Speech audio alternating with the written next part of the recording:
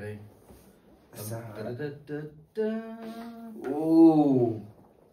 Oh my God! This is unobtainium. Yep. Come show it to the camera. This is unobtainium in my hands.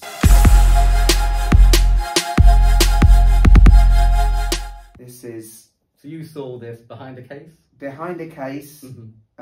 Did you think you'd be seeing one so quickly? No, not at all. No, did we? Not at all. So how do you feel about it? Because obviously the older one, when they first came out with the ceramic GMT, they had the blue details and stuff. So now to add this grey, I think it decent upgrade. I think there's no better GMT than the Pepsi in my eyes. The colours. Yeah. But I absolutely love this subdued GMT. The bezel on it is. I love the colours. I love the tones. Yeah, wow, it's very special to be holding one really. And they didn't change anything. It was basically the bezel and the bracelet. Wow, who got this then? How was this attained? Because that is, God, that Jubilee, that is special. Would you have your GMT on a Jubilee? I think subs on Oyster.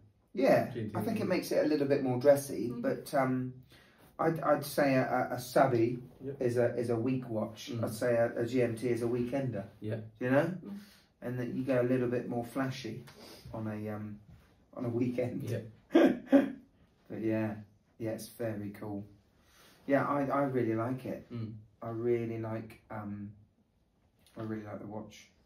I mean, the dial layout of a GMT-Master II is phenomenal. Anyway, the crown guards, the crown's perfectly sized. I love the maxi dial.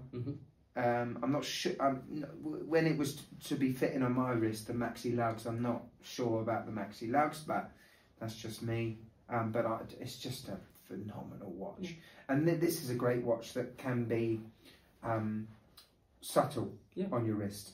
Still a shower, but it's not. It doesn't tell you straight away. Do you know what I mean? For anyone just walking by or looking at the watch straight away, you'd think it was a Submariner. What we didn't talk about, obviously last year it was in the yellow gold.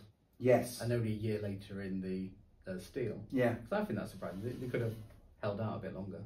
Yeah. Or do you think people were so desperate for a new GMT because people wanted a Coke or something? There was a big talk about the Coke and all this problem with Rolex not being able to make red and blue GMT. When we went to Watches and Wonders, they had the red and blue going through the building.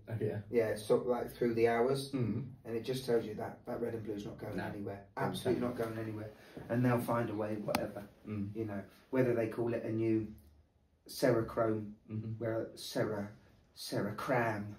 This is the new compound that makes the, you know.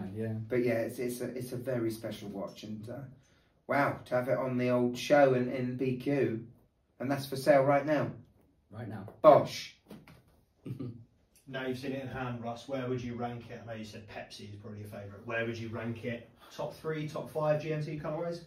Including vintage, you can go. Including vintage. What about a patinaed blue?